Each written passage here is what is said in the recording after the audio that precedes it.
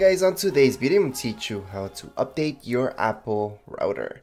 So it doesn't really matter which one you guys have, you guys should see this app right here where it says AirPort utility. So just go right into it and you guys should see right here what you guys have.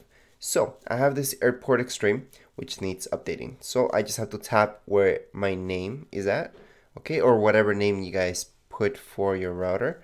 So just tap right down there and then you guys should see your third option where it says version.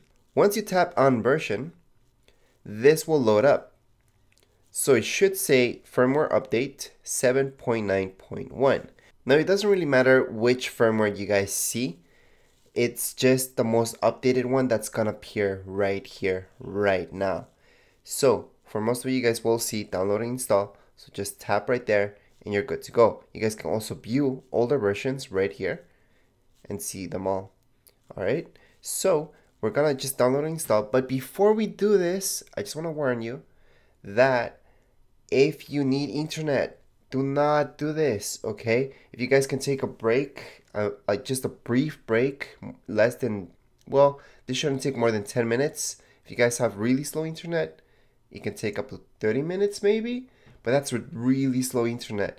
Then you're looking at maximum 10 minutes, and that's pushing it, because really it should only take 5 for downloading and installing.